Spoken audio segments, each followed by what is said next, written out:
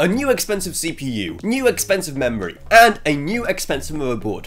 Upgrading to Ryzen 7000 is going to cost you, so that is why buying a more budget B650 board such as the B650 Aorus Elite might be a wise move. Especially seeing how feature-wise, this motherboard isn't too far behind the much more expensive X670 Aorus Elite. Starting off the CPU power delivery situation, things are looking pretty standard with 14 plus 2 plus 1 power phases rated for a maximum of 70 amps. Now that is less power phases than the X670, and the fact that you only have an 8-pin and a 4-pin for CPU power compared to 2 full 8 pins, it does mean that your CPU will receive a lot less maximum power, but the thing is, unless you're a hardcore overclocker, and I mean hardcore overclocker, you'd have to be absolutely psychotic to be able to tell the difference between this power situation and a power situation on a much more high-end motherboard. And especially seeing how the VRM cooling itself is also pretty much identical between these two boards, well, honestly, I wouldn't worry about its downgrade if I were you. I'm pretty sure the same thing can be said about the PCIe situation, because overall it's pretty identical, though slightly worse. Once again, you have your main PCIe Gen 4 16X slot with 2 additional physical 16X slots, so once again you have no 1X slot at all to speak of, which is still kind of disappointing because a lot of smaller cards still use a 1X slot, but whatever, I kind of finished complaining about that ages ago. Well, actually, no, I'm still complaining about it.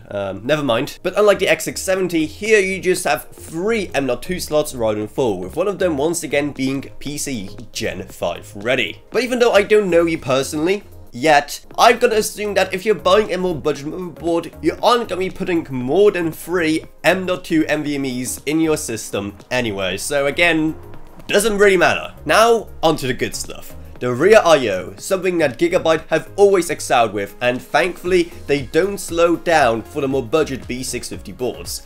Because, oh boy, it's a feast for the eyes. Look at all those USB Type-A's. 11 of them to be exact, with just 4 of them being USB Gen 2. Now that is one less than the X670 variant, but still, it's gonna be more than enough for most sane people. And if you do need more than 11 USB Type-A ports, please let me know what you're doing with them down in the comments below. I'm really curious what you need so many for. On top of that, you once again have a singular lightning fast USB Type-C port, both HDMI and DisplayPort for integrated graphics, and wait a second, DisplayPort? Yeah, DisplayPort, that thing that Gigabyte forgot to put on the X670 Aorus Elite.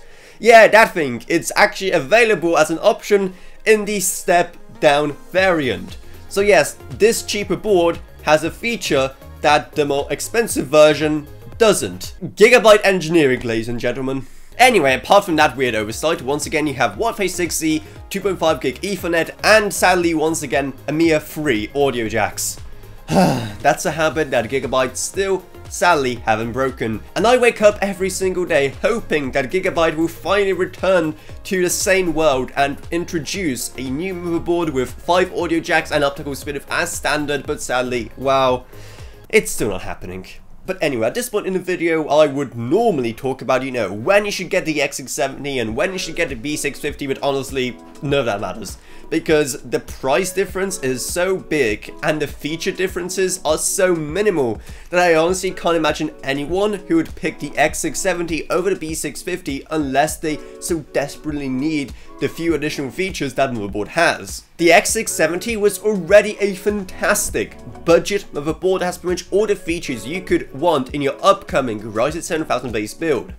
And this board is basically all of that, but even cheaper. So I mean, really, it's a no-brainer. So if you want to buy this motherboard for yourself, then make sure to use our Amazon links down in the video description below, because that way you don't pay anything extra while we get some money back that gets reinvested straight back into the channel. Now of course there are a lot of other B650 motherboards, so if you don't want to get ripped off, make sure to subscribe to this channel because I'll be covering a lot more of these motherboards in the near future. Like, I'm trying to save you money here, guys, you know, so like, if you don't subscribe, it basically just means that you like wasting money. Motherboard down in the comments below, and which motherboards do you want me to cover next. And if you found this video helpful at all and want to help support this channel so we can make more videos in the future, then the best way to do that is to support us on Patreon, because even just $1 single a month truly goes a long way, while you get awesome perks as well. I'd also like to thank my existing patrons, Gavin Burns, Ryan, LKB, Justin Rage, Ella Ronya, Bartosz Welka, Meg Sumner, Shane Allcroft, Lance B and Jesse Herberman. Thank you guys so much, support truly goes a long way.